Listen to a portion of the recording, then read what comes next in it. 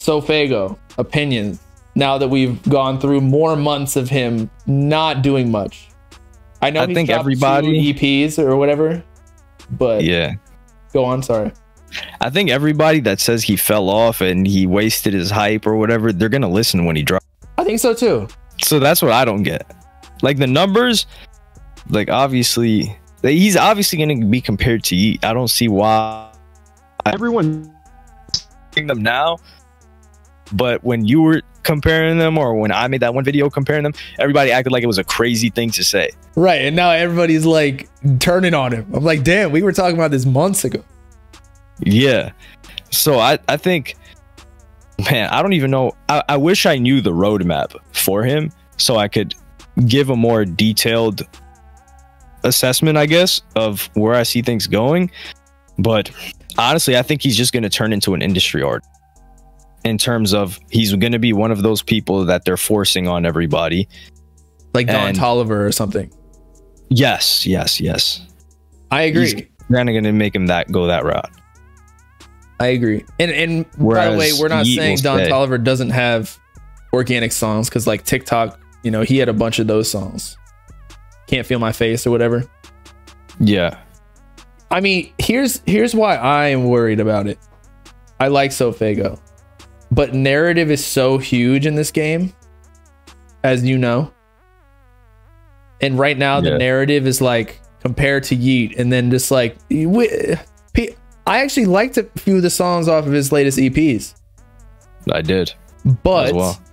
People will write it off no matter, because people don't even listen to music nowadays. They just will take whatever the public opinion is, and that'll be their opinion. And they'll be like, oh, I'm only listening to Yeet. I can't fuck with SoFaygo. It's like they turn them on each other when it's not like that. Yeah, I don't think it's that people don't listen to music. I think people are looking, there's so much music that they're looking to filter music. So they're saying, oh, everybody's saying this is trash. All right, cool, that's trash. I'm just hopping on it. They can't all be wrong, so I'm not going to waste my time and listen to it. That's one thing that I don't think artists put their minds put themselves in the mind frame of the consumer. They're just like, yo, I just dropped this project, like, listen to it. How are you giving an opinion on it when you haven't listened to it? Which I do agree is retarded. How are you giving an opinion on something you haven't listened to? But they're not thinking, yo, this guy's getting bombarded. You ever see those tweets where like, oh, this is who's dropping music today, and it's like 40 people. Like, bro, I'm not listening to all that. I'll be like, yeah, I hate those. That's why when I make those, I drop like artists I care about, like 4. That's it. Exactly. And I think that's also like a curation thing, where the people that are seeing that, you're not putting every poppin' artist that's dropping, but you're putting the poppin' artist that you care about. So it's a reflection of the brand. Anyway, yeah, so I think people are trying to filter stuff out. They're like, I'm not going to listen to these 30 people. Yo, let me know, is that song worth listening to? That's what I think people are asking. But I think people will listen to it, like you said, because a lot of the opinions come from the most concentrated, like the underground, or not even the underground, but the music enthusiasts, because SoFaygo and Yeet have already passed that. So I think no matter what, because the narrative, even if somebody like in an alternate dimension would actually like the song they hear, they already go in with an opinion like, oh, this is probably going to be trash, which alters their opinion on it before they even listen. And so then that just increases the chances of them not liking the song, at least perceiving it that way. And that's what I think they might not even listen. Well, I'm not talking about the people that are not going to listen, because I think that a lot of the narratives start at the most concentrated. But I do agree that a lot of people just won't listen because they hear opinions about it. But even the people who are going to listen, like you said, they're going to have a biased opinion on it. Because they're going to be like fed that opinion beforehand, right? Yes. Or no. Not that they're fed the opinion about the project, but fed the narrative of just his career currently. Yeah. I feel like that's the whole waiting game thing too. I think when he should you can't drop. deliver. I think he should just drop music. Although he did drop. I just think that it wasn't overwhelmingly good, which is what people were waiting for. I don't think he can make overwhelmingly good, because if you remember when Drake, like I'm gonna toss it up to Drake. We remember when Drake dropped that, I think it was What's Next with Lil Baby and some song with Rick Ross. It was like a 3-pack. Yeah. And there were good songs. And I think that's when he charted 1, 2, and 3. But he was saying, yo, this is just the EP. These are tracks that didn't even make the album. So you're like, oh damn, like this is fire. This album got to be crazy when it drops. I never believe that shit. But it would make sense, right? Because like why drop it if it's some of your hottest stuff? Yeah. So I'm like, okay, cool. And he's been teasing that CLB thing for a minute. Then CLB drops and it's mid. And then people are like, yo, what the hell is this? So like he couldn't live up to the expectation that he made. And Drake makes amazing music. So SoFaygo, clearly he's not as talented as Drake. So that's why I don't think he can make the amazing that he's making people wait for. Right. Like Travis Scott has to make the whole album, give him like all the reference tracks for it to be amazing. Yeah, I don't even know what my opinion is, because I don't know what the fans want. I don't even know what I want from him. But I think that's because he waited so long. And that we always compare Yeet, and we don't try to, but like, let's say Ken Carson.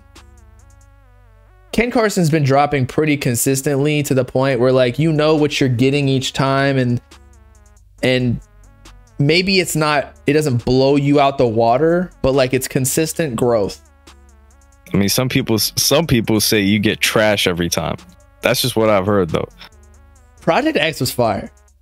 X was not good. Was that, be real. Oh, okay. Yeah, Project X. I think that's the one. I think people like that. Was the Project X one the one with like kind of like the grass, him on the grass or something like that? Okay, yeah. I remember people talking about that. But see, here's the newer one people shitted on. Yeah, I was. But here's the thing.